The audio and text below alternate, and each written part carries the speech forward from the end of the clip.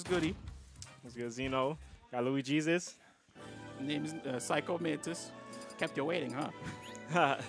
Well, I see Jewel takes game 1. It looked very convincing. I know. Joel's been on the rise lately.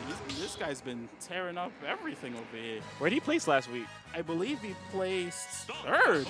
Oh, wow. Mm. It is definitely be his. But Protom, I wouldn't sleep on Protom. Oh, no. Protom's one of the meat gunners, one of the only meat gunners in this state.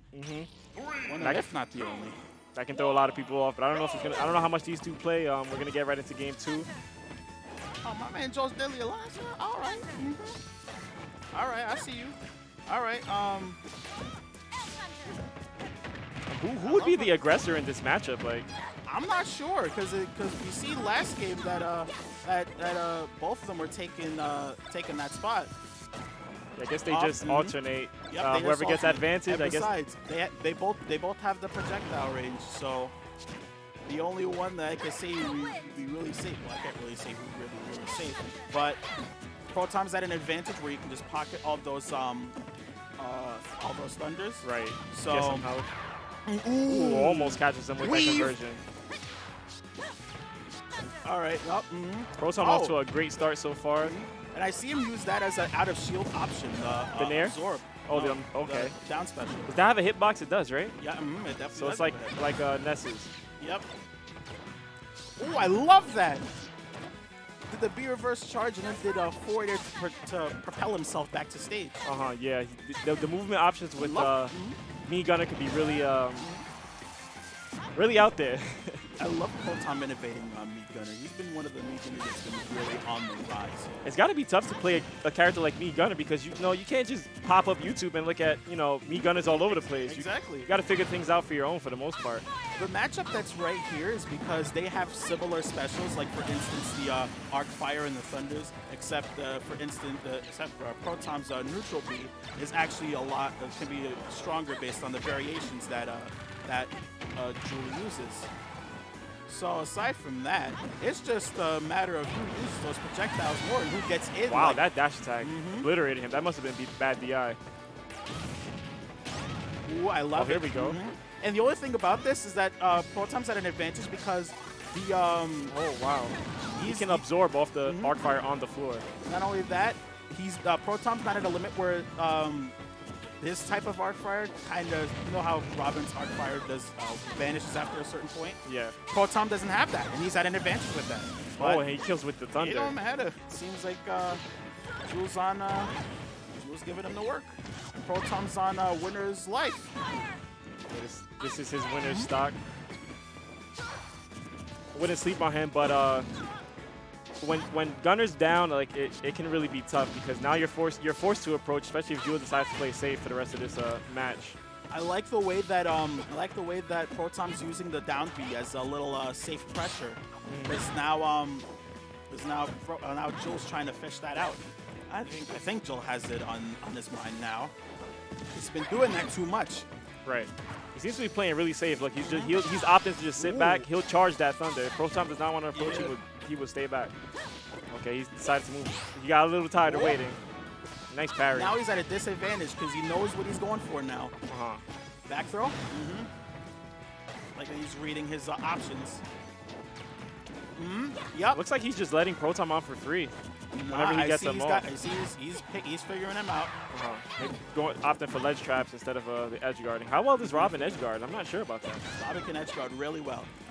Now Jill's figuring him out. He's figuring him out now with his recovery options. Oh, would that have killed if that landed? That jab can kill. And now all his resources are back together. Okay, Protom. He's going for it. All right, he wants this. That's what I was talking about. Protom's in that mode where like you just see everything coming. Ooh, oh my God! Has Jewel touched Protom at all since he's gone on his last stop? I don't think. Oh, now he is. Here we go. He's trying to get something going. Ooh, missed that down smash. Oh, that is it. That's game 2. We're pulling up to a game 3. All right, Protom, I see you. Remember, he was down by a lot. It was at a 2-stock. It was a 2-stock deficit, I believe. No, a stock ahead deficit from Joel, he had the percent and the stock lead.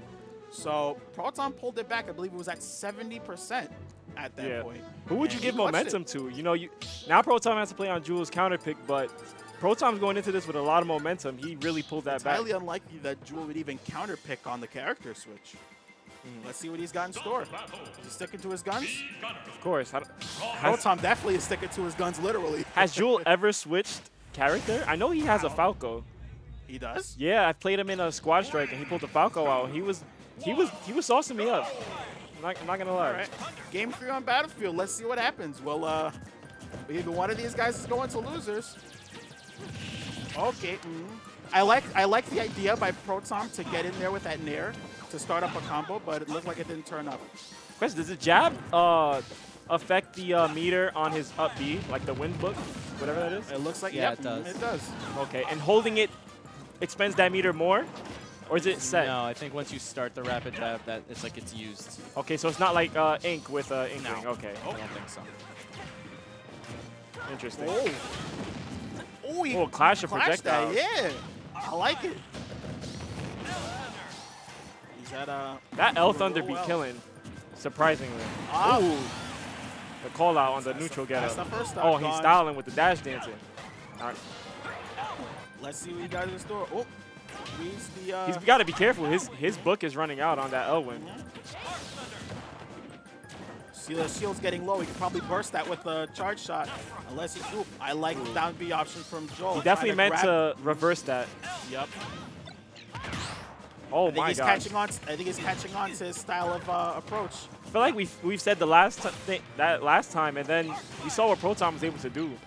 Yeah. He was able to bring it back, so we'll just see how the rest of this match goes. Joel's not trying to not let it switch. Oh, he's definitely playing a lot more defense. He does not want to drop this game against Protom. Wasn't too good on that forward smash. But let's see. Do you think Protom's maybe trying to waste his left hand sword? Because it seems like he's just trying to whiff, have him whiff. That's probably what his game plan is. But the only here's the ledge trap. Oh, I like it. It's the snipe. Oh, he doesn't have left hand sword. So he could have got a hard punish off he does now.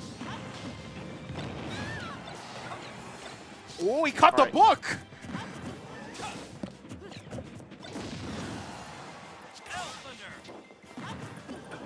Got the book. Oh, all right.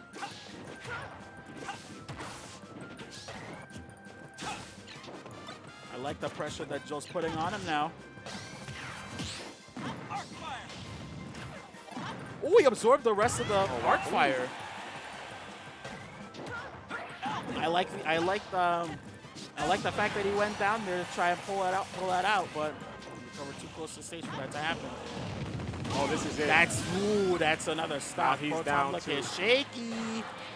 Protom looking shaky, baby. I mean, that last comeback was crazy, but this is. Let's see if he could do it with 3 stocks now. And on Jules' counter pick.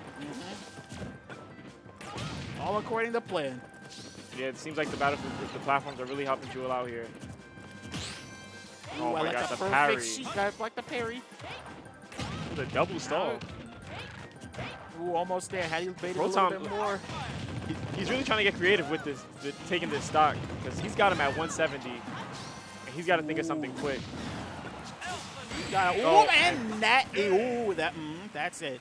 Good stuff to both players. I like Protom's innovation when it comes to the meat gunner. I like Joel's been really showing up lately, and now he's in winners finals of his pool. The snipe, that was really nice. More Live got a match. Nice commentating with you. Yeah, that's alrighty. Hey, I like that. I like the way Protom was definitely playing. I like the use of down B that he was put on up there. Who we got on the sweep? Oop, we got Mr. E. Mr. E doing. Mr. E's been putting in the work with that.